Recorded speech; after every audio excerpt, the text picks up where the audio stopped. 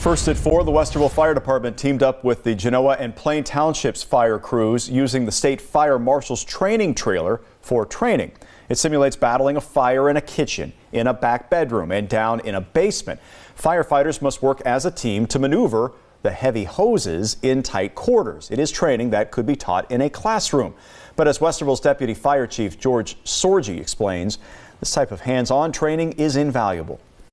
Working on deploying the hose line, spacing on the hose line, communication on the hose line, and then also with our mutual aid partners coming in with the training with us as well, working together on our fire policies and procedures. It gives us a chance to come together, not an emergency scene. It gets us to know each other. Also, feedback on different ways to deploy a hose line or advance a hose line, where we can learn and teach from each other.